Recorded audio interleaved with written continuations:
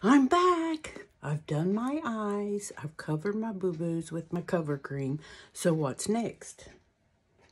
My favorite foundation, because I have oily skin. I use the Lasting foundation that is oil-free. It dries to a matte finish and it's buildable. You can build on a full coverage or light to medium coverage with this. And I can go swimming and it doesn't come off. So I'm going to start with our natural foundation in the Lasting. Look, that's all I need to do my whole face. This is my beauty blender. You can use it wet or dry.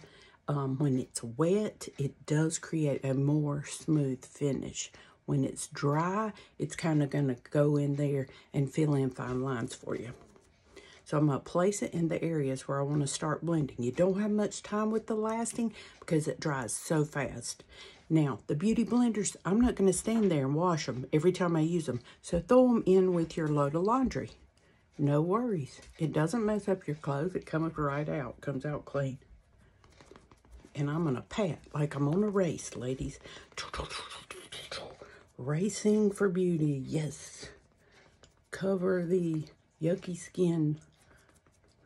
My old age skin, cover it all up. I even put it on my lips. I don't know why. Because I use our Lip Revive. But I just like that extra security.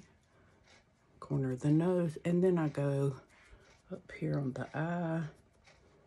And do the hairline. Tweak your work. And then even cover my ears. Because if I'm out in the sun, guess what? We always forget our ears, and then we end up with burned ears. That's not fun. I've done that before.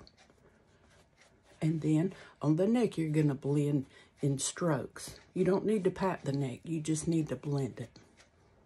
Okay? Where you want to pat is on the face. Turn that beauty blender around. Get under the eye blended.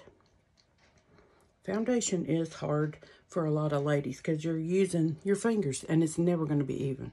If you use a beauty blender or a brush, you can apply it a lot better. Okay.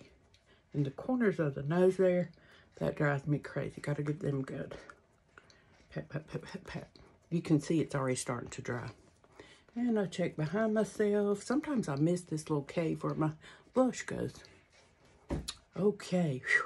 I have smoothed it out much better. I'm not as scary now. One little spot there. And just check behind yourself before you move to the next step.